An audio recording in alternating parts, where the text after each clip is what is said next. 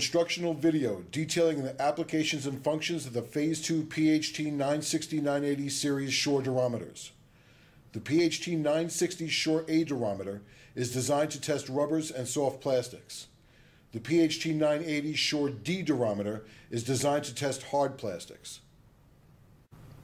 There are no operational differences between the two models, so for the purpose of this video, we will use the PHT 960 Shore A scale tester. Operation of the durometer is extremely simple. Press the power button in the middle. The screen should show 0. If it doesn't, please press the 0 button once to zero out the tester. Slowly press the unit down onto test surface until the foot of the gauge is flat with indenter penetrating into material. Time should be 1 second and reading should appear on the screen. The hold function is utilized simply by pressing the H button once you have a reading showing on screen. This will hold that value until you press H again to return to 0. Make certain that your surface area is free from any debris while taking a test.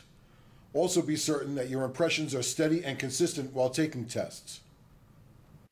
A simple test using a flat piece of glass will confirm calibration. Place the indenter onto a flat piece of glass and apply enough force to make firm contact between glass and the foot of the gauge. The reading should be between 99 and 101.